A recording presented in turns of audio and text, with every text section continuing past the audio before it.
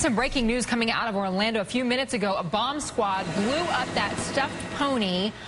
It was apparently sitting outside an elementary school. They considered it suspicious. It was just in the middle of a cul-de-sac there. It's the Waterbridge Elementary School in Orange County, Florida, which is on a modified lockdown. Typically, that means they're not letting students in and about. They're trying to keep everybody in the classrooms where they were.